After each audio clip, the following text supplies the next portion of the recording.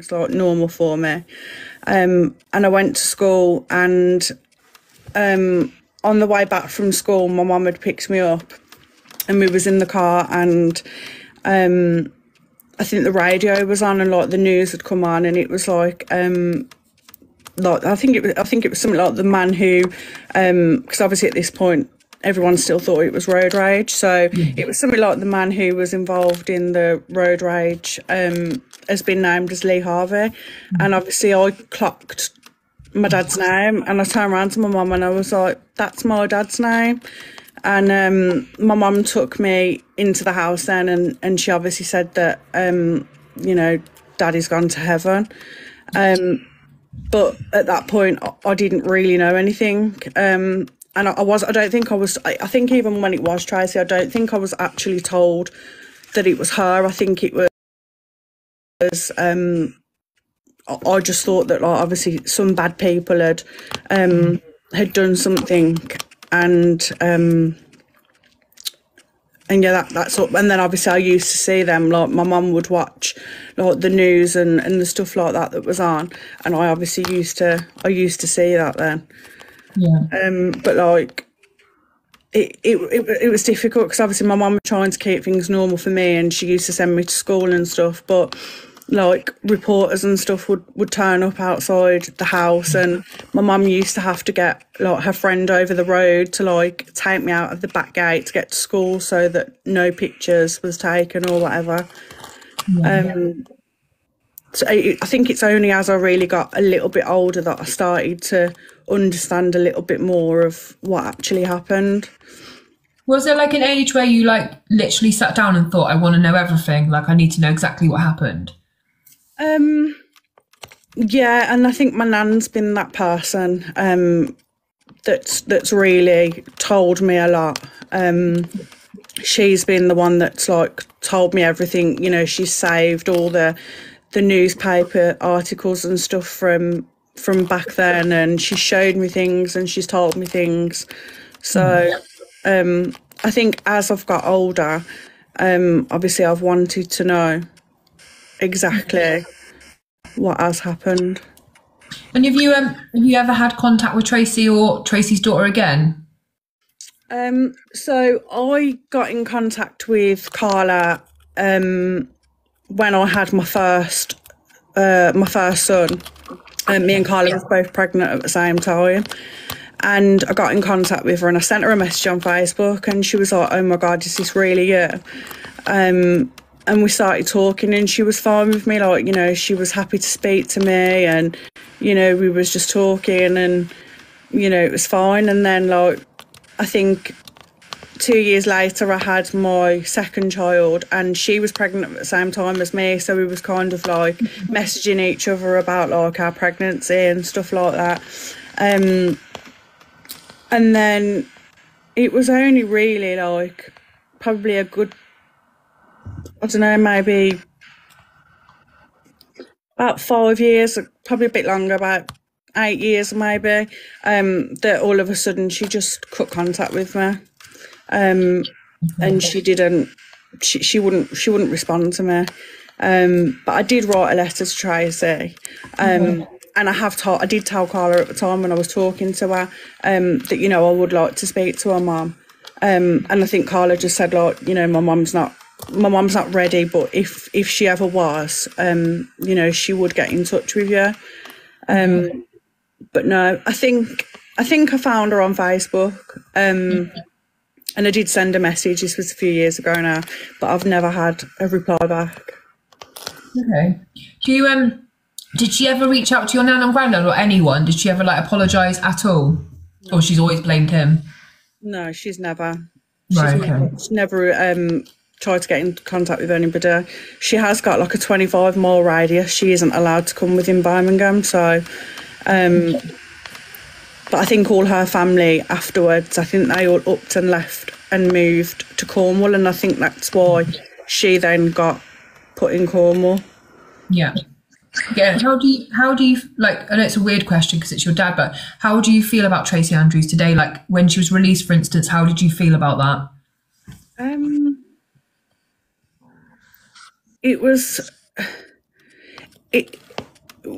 obviously we got told that she was coming out, and you know, the day that she came out, it was just a bit like, well, that's it, like she's done her time now, that's it, she's out and she can live her life. But it's, I personally, like, obviously this isn't the same for the rest of my family, but I personally don't feel any hate. Not obviously, I hate what she's done. I hate, like, the fact that I'm never going to have a dad. But if I sit and spend the rest of my life hating her, you know, I'm just going to, like, what life's that going to be for me? What life's that going to be for my children? Like, I've kind of, like, don't get me wrong, it's like, it's had a massive effect on my life. You know, I've got major anxiety. You know, like, it has been hard, and there's been times in my life that, you know, my dad's missed out on, like, having grandchildren. Like, she's got to see her grandchildren. She'll get to see her daughter get married. Like, that's something that my dad never ever got to see, and he never even got to see me grow up either. But I can't sit and spend the rest of my life, because I've seen what it's done to my nan, and I've seen the effect it's had on my nan, and I just can't. I can't let that be me, because I know what it would do to me, and I have to try and, you know, move forward. And I think that's what your dad would want. Your dad would not want you to be consumed by anger that you can't change. Like, the best thing you could do is, like, put all that into loving your dad and, like, introducing your children to who he was and things like that. So I don't know if I could do it, but I literally take my hat off to you for being able to do that. It's amazing. Obviously, like, you know, I just, maybe not, I don't hate her, because I do hate her. I just don't feel anything towards her. I'm not going to put any of my feelings or whatever into her, because she's not worth it. You know, and she's took enough from my life. I'm not going to let her take the rest of my life. Yeah, 100%. Like, literally, it's amazing that you can do that. It's amazing that you can, obviously, once you have children, you, like, literally want to be whole for them as well. So spending your time consumed by something. Do you feel like a certain kind of way of, like, Tracy, like, when she came out and when she kind of got married, like, thinking, like, how dare you move on and have that when you've taken that from my dad, kind of thing? Yeah. So, like, obviously when she came out, it was all over the papers and stuff that she'd been released, and I think towards the end of her sentence, she was in an open prison, so she was allowed to come out. I think she had a job, like, volunteering. I think it might have been in, like, a cafe or something. So, like, that was getting pictured, like, she was being spotted out going shopping with her friends and stuff, and, you know, that would get plastered all over the paper. And then, like, she had her surgery for her jaw, which obviously, you know, was paid for by the taxpayers. And then obviously she's came out, and I think she went a bit quiet for a while. And then I think it was in 2017, I think it was, she was spotted in Butlins in Minehead. Right. And she was there on a hender, and she was dressed up as, like, a police officer. And she went there, and she was there that weekend, and I was going the weekend after. Oh, God. Yeah. The exact same place. I was going there the weekend after. And then obviously that had came out, and I think somebody got in touch with me, I think by email, to say, like, oh, you know, have you seen that Tracy's been out on a hender and she's getting married and whatever? And I was like, yeah, I've seen it. You know, it's a disgrace and whatever else. And that was it, really. And then on Father's Day, there was like a paper, something in the paper about Tracy, and, like, they'd literally took everything I'd said in that email and put it into a story. which I obviously didn't consent to. And like, you know, they posted pictures of me, they posted pictures of I think it was me and my husband, and they mentioned my children's names as well. On Father's Day as well. Yeah, and like I was fuming. I was like, you know, post what you like about me, but you've just mentioned all my kids, like. So, and then obviously she went and got married, and she was all in the papers on her wedding day. And I believe that she knew that, I think, like, people were there taking pictures. I think she likes the attention. Yeah. Yeah. Do you what your life now? How is your life now? Yeah. My life's perfect. It's just me. Like I just have like really, really bad obviously anxiety. You know, there's been depression. I'm waiting for like a potential PTSD diagnosis.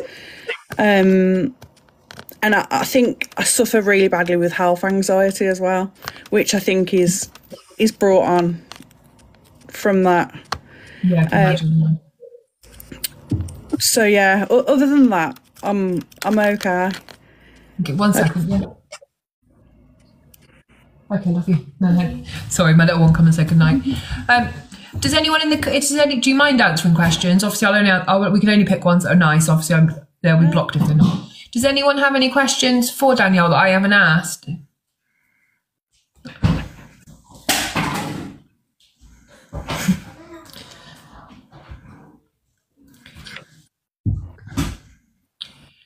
Danielle was 5 when it happened. She answered that one before you came in. Are your nan and granddad still alive? They are, yeah. Okay. Yeah. Did she ever say why her reason was? No, so she's never actually just admitted that she did it. She said that she was self-defense and she lied before that, so she's never really taken any accountability for what happened. There's a lot of people that just want to just tell you that your dad would be really proud of you. If you could get the chance to meet Tracy and sit down with her, would you do it? Yeah. You would? Yeah. Not that I think I'd get any truth from it, because she obviously lied then. You know, what's to say that she's going to tell the truth now? I feel like she's kind of moved on with her life now, and I think that's how she wants it to stay. So I don't think she'd give me anything different. I don't think she's probably ever admitted to anybody, really, because I think most of her family moved to Cornwall. I don't think she's got, apart from Carla still lives around here. I don't think she has any other family around here. I know her mum died a couple of years ago. Right, okay. And I think her dad died before that. I think her dad died when she was in prison. So I think she's just got like brothers and sisters left here, in Cornwall now. Okay, can I just ask, I don't know if you even know this, it's a weird question, but her ex that she had her daughter with, did he report any kind of like weird behaviour from her? Because it's obviously she was one of the worst females I've ever seen that have commit this kind of crime. I think he did, yeah. I think afterwards, quite a few exes came out and said, you know, she did this to me, she did that to me. Obviously, she was violent to ex-partners, and obviously she was, even in the run-up to this, she was violent to my dad. Like, you know, he'd go back to my nan and granddad's, he'd pack his stuff and be like, it's over, I'm going, and he'd go back to my nan and granddad's, and, you know, he'd have bruises, he'd have bite marks, and every time my nan and granddad would say, like, you know, just finish it now, you can't go back, and then he'd end up going back because, you know, he said, well, I love her and I want to be with her, so he used to go back. And she did get pregnant. She did get pregnant by my dad, and I think she was about 16 weeks, and she had an abortion, and she told my dad that she fell down some stairs in the shopping centre.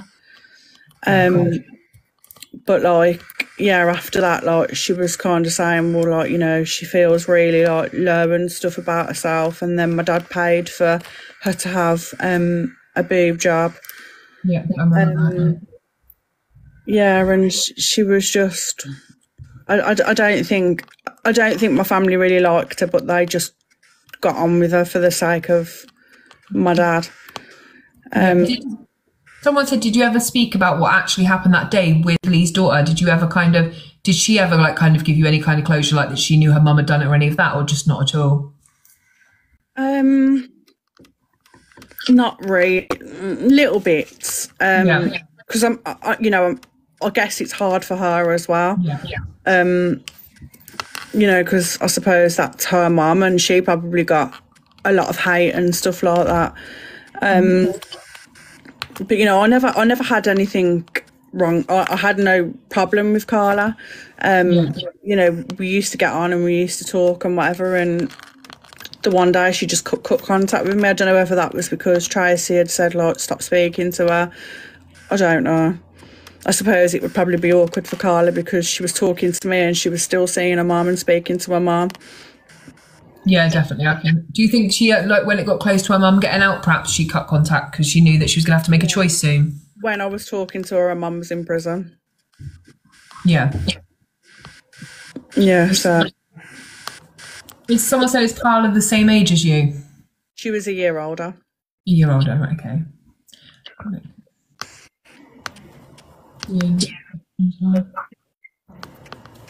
Jenny said, is there anything we can do to help support you? Like, is there something you're trying to do in your dad's name? Is there something like you hope to do in the future with this? Or like, what can we do to help? I have thought about obviously things like you know, like maybe volunteering for like victim support or some. I think that's why I went into the prison service, because I thought I could kind of make a difference and make a change, but it was a lot harder than I expected, and I think anxiety just got the better of me. You know, you have to go in there and you have to kind of forget what they've done and you're there to do a job. And I kind of thought that was going to be like my it's like that was going to be like my, like, yeah, I'm trying to think of the word. yeah. Like, I've worked in Dartmoor prison. I've worked in the education department there, and it is. Did you like? It must have been hard because obviously I worked down in Dartmoor prison, but in the education department. But did you ever, like, obviously you went in there hoping it would kind of like be a medicine for you and help you to heal. But did you ever feel like a certain way, like you were just surrounded by people like Tracy? Yeah. Must have been really hard. And obviously you're there and you see firsthand what happens, what goes on, and I'm guessing all prisons are the same. I was in a men's prison, a Cat B men's prison, and you know, they're not, apart from being, well, I started when it was lockdown, so they was actually locked in their cell for the majority of the time, but obviously when all the restrictions started to be lifted, you know, you actually see what they, you know, and it's prison, yeah, but it's not like, you know, to some it's a holiday, to some it's their home because they've got nowhere to live when they're on the streets. But yeah, I don't know what I'll do. Okay. Someone said, how did Tracy treat you when you were with your dad on the weekend? Do you remember any of that? Do you remember her at all? I do remember her, yeah.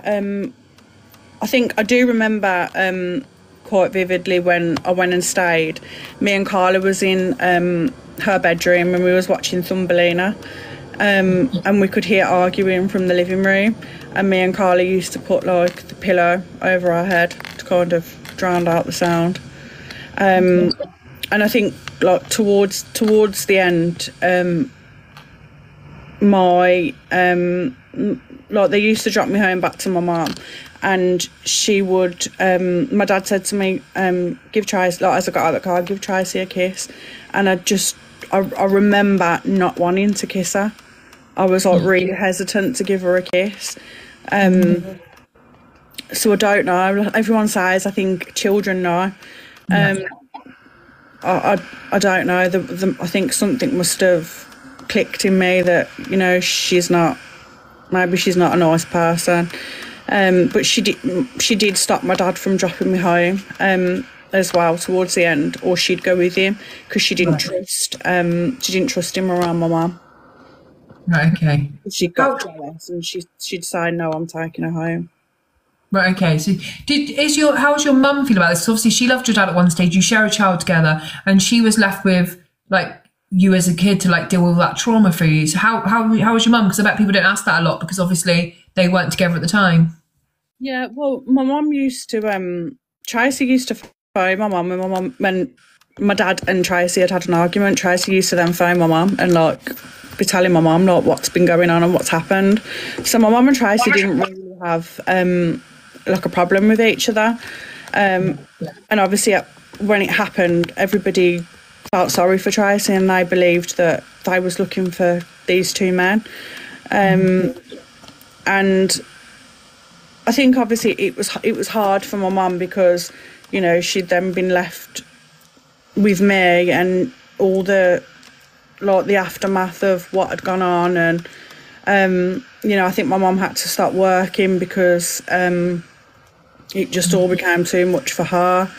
But my mum did, when I was 6, my mum did meet somebody else, and when I was 6, my mum had, so I think it's like the year after, my mum had my brother, and my mum got married again, and I've got a sister as well. And then obviously my stepdad brought me up from the age of 6. And then he passed away suddenly 8 years ago and he was only 44. I'm so sorry. It was like history repeating itself, just in a different way. And because obviously I'd spent longer with my stepdad, I actually felt that grief more. I don't think I've ever grieved for my dad. I don't think I've ever been able to. I think I was too young at the time to remember and to know exactly what was going on. And then obviously I've grown up and I've been told what's happened, and I don't think I've actually been able to grieve properly. No, definitely. It does sound like it may be some PTSD. Obviously, when you lose your dad at such a young age, normally you deal with it at that developmental age. So now you're learning all this new information. You're still kind of stuck as a little girl who lost your dad. I'm left with like, I don't have closure. Yeah. Because for me, I want to know. I want to see Tracy. I want to ask her why. You know, it may not be full closure, but for me, I think it would make me feel a little bit. Yeah. Just to know why, like, but then again, at the same time, I don't think she'd ever tell, and I don't think I'd be able to believe what she was saying anyway. Let me just write this down because I literally, I do have some kind of connections with people who are quite well known for doing like restorative justice and stuff, and they may work with you to reach out to Tracy and see if she'd meet you. They are Val and Ray Donovan lost their son Chris in a brutal attack where he was killed on the way home. And they've just started doing so much work in his name. They work with like some of the biggest killers. They contact people. It might be worth me trying to put you in contact with them because they may even be able to, you know, even get a letter to her and one back just to try and see if she would answer any of your questions. At least you would know then and not have to live with this like limbo of like, will she one day tell me, or, you know, feeling like you might feel better kind of thing. Yeah. They're so good at what they do. Yeah. People have said that before, that is it like probation, or you can go through them, and yeah, it is something I'd be willing to try. I personally don't think she would ever respond back to me. Yeah, it doesn't matter what these people, like, they literally, because they've lost a son themselves, they'd be so good with you, and they would obviously just go to her and be like, you know, could you even answer 3 questions? They would just try and meet her in the middle. And it might be something that she, if reached out to in the right way, where she didn't feel like she was going to be attacked or it was going to go through the media. It might be something that one day she will agree to if you feel like that would help you. Yeah, I mean, as well, I think I've had people message me on here saying that they know her, that they still talk to her, and she probably knows about this. So who knows? I don't hold any hope with it though. Okay. What about? I always wanted to ask how your nan feels about the fact. Hey, Miss J, about how your nan feels about the fact that she held Tracy Andrews' hand while they were appealing for your dad's killer, when all along it was her hands that had taken your dad's life. It's not something I've really asked my nan, but I just know that obviously it's destroyed my nan, and it's destroyed my granddad and my auntie as well. My nan kind of wanted to believe that my dad died in the arms of his lover, not by them. So my nan's like, she's one of these where, she tries to see the good in everybody. And she wanted to believe that, she was this good person, and that wasn't the case. But yeah. Yeah. Has anyone else got any more questions for Danny at all? Can everyone please do me a favour and give Danny a follow, because if she's starting to put more videos out, I'd really like to just get more support for her, and then when she decides what she wants to do, and if she wants to do anything in Lee's name, we'll already be following her to find that out, because that would be amazing. Yeah, Lee's mum's wrote a brilliant book called Pure Evil, I believe it's called, isn't it? Yeah, this is it. This book is amazing. I read this years ago, man. And it is really good if you want to know the ins and outs of the case. And obviously you've heard Danny's side now, and then you'll get to hear Lee's mum's side as well.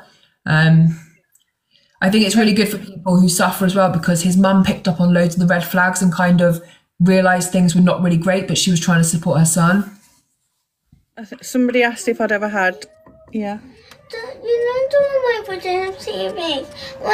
Sorry. YouTube keeps going on. Okay, I'm going to come in a minute and I'll sort it for you, okay? I don't want to go on Drama over YouTube. Have I ever had counselling? I'm waiting. It's something that I've recently looked into. Counselling and bereavement counselling. So I've filled out my forms and stuff, and I'm just waiting for them to get back to me. Yeah, I'm glad that it takes forever. It's really annoying, especially when she got all that cosmetic surgery so she can move on after she come out a killer, but you have to wait on a list when you want to grieve your dad. It's so heartbreaking. And I've actually had people message me on here as well that the same thing has happened to them.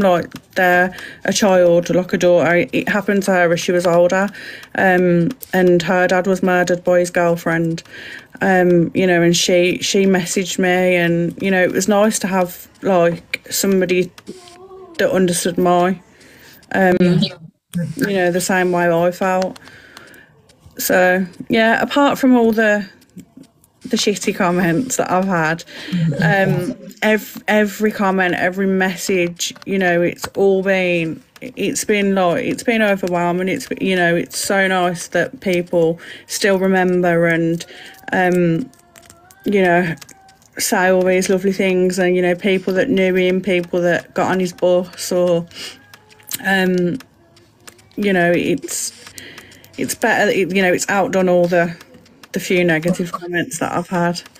So apparently I'm on, somebody said yesterday, I commented on one of my videos, that some people talk about some bizarre facts just to earn a few quid. I'm surprised I sent it to you, but I get that all the time. You're doing this for clout, and it's I do true crime videos all day long, literally to get awareness. I don't need clout. I'm doing okay as I am. Someone said, I said, when you find my few quid, I said, please let me know so I can claim it. When you ask how she feels about people talking and remembering about your dad, do you is it healing for you, or is it something sometimes when you're caught off guard, you're I don't want to hear it today, or?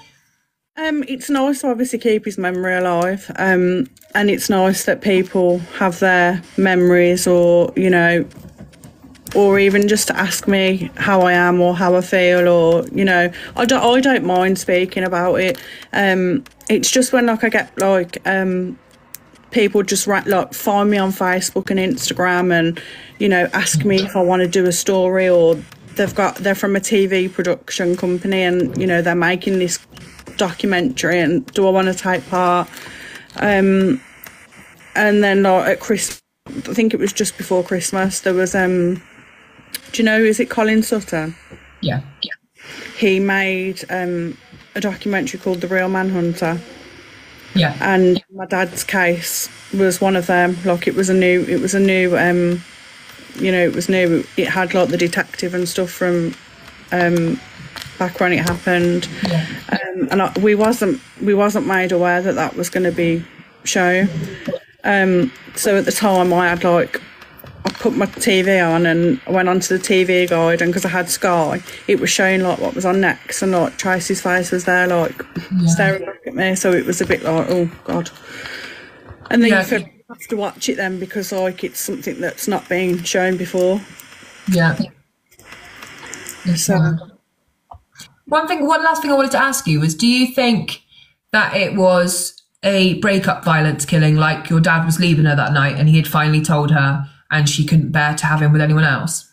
yeah, I do, 100%. Can you tell Auntie to let me on the PC to watch YouTube? Okay. We have the same arguments all day long in my house. Yeah, I do believe that he was leaving her, and I think it was a case of, if I can't have you, no one will.